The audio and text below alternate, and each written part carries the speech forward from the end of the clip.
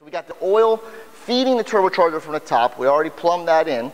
Now the oil is going to, gravity is going to come out of the turbocharger into the drain hose and then lead back into the oil pan. It makes it maintenance free. You don't have to change the turbocharger oil, nothing. So at this point we're going to remove the oil pan to install this fitting. It's AN fitting so that we can attach our turbocharger drain hose to it. Okay? Simple. So the oil pan on this vehicle is excellent. It's very, very simple. It's just these 10mm bolts all around the outside. You gently pry it down, and we'll show you where we're going to drill the hole.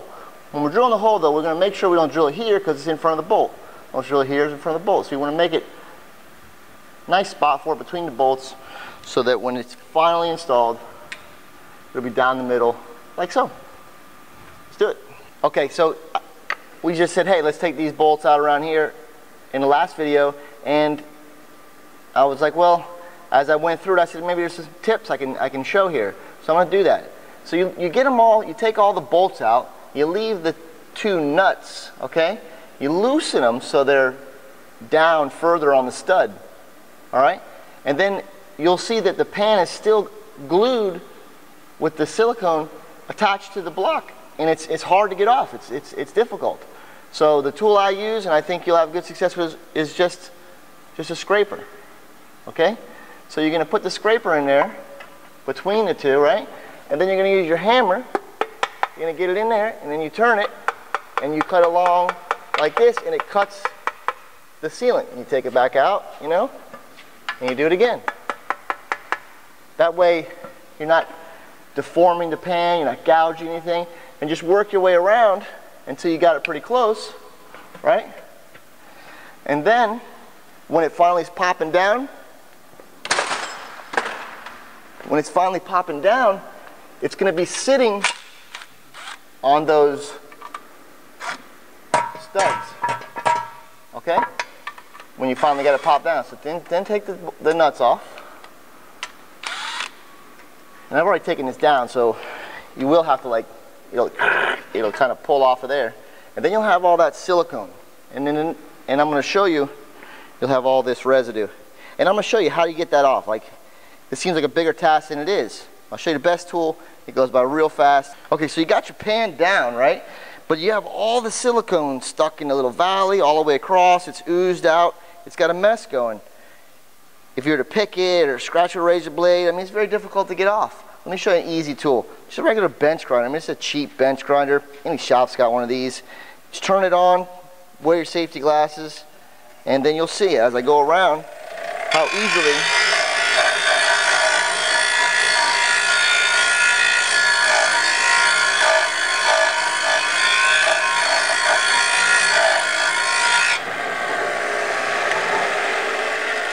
I mean, literally in 10 seconds I did 20% of it. But continue around and get it off. Have a nice clean surface.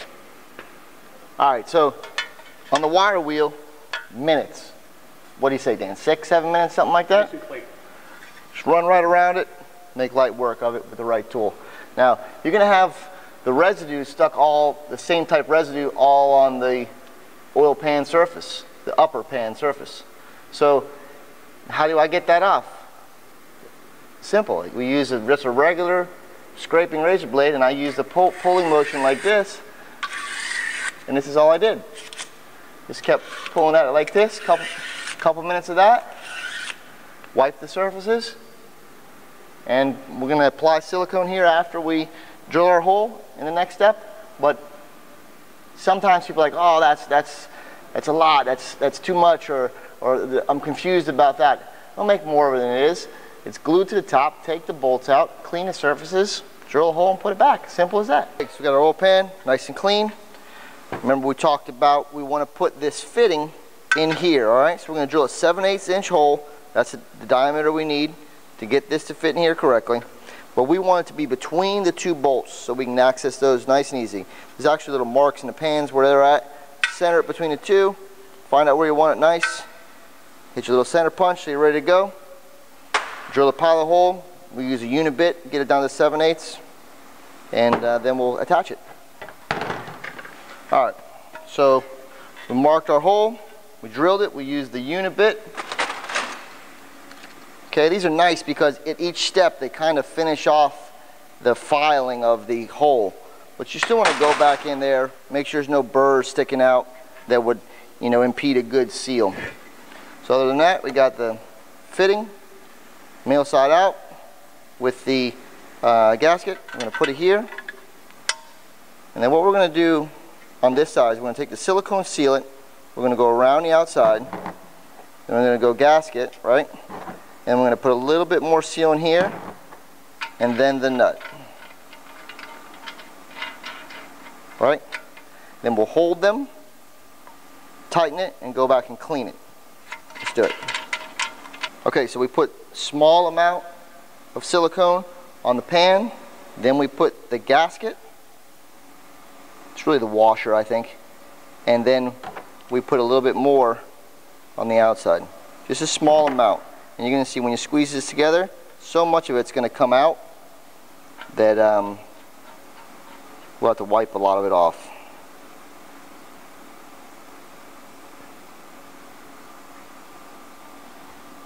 But just get in there with your rag, you know, and just get the excess off.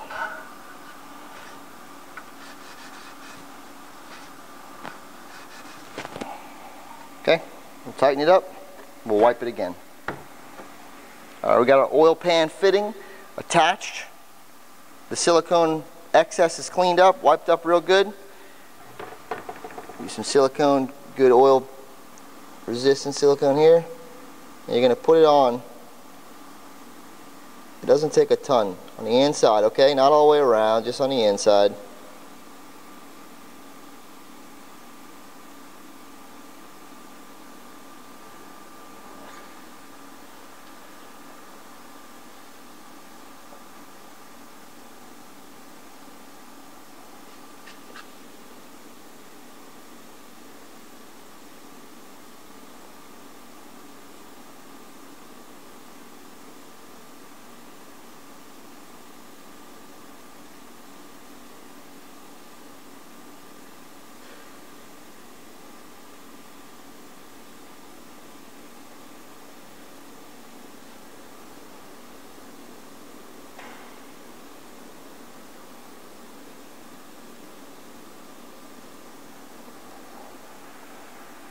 Okay, and when you put the right amount of sealant and you put it up there, it'll push to the edge, small amount, that's it. If you put too much, go all the way around every circle. Remember, the oil is coming from the inside out. It ain't coming out the bolt holes, it's coming from the inside out. Seal it here, it'll push over there, it'll squeeze out. It should be even with the pan when it comes around. It'll look like a professional did the job. It's not a job for orange or blue or some garbage sealant. Get a good oil pan sealant and do the job right. Okay. Our surface is good and clean. We already wiped it down. Made sure it's perfectly dry. We're ready to go. So we'll get our oil pan up there without shifting it all around. Let's find the holes, the studs. Get it up there. And just run those nuts down with your finger and it'll hold it up in place. Okay? When you go around the oil pan, you want to start all these bolts by hand.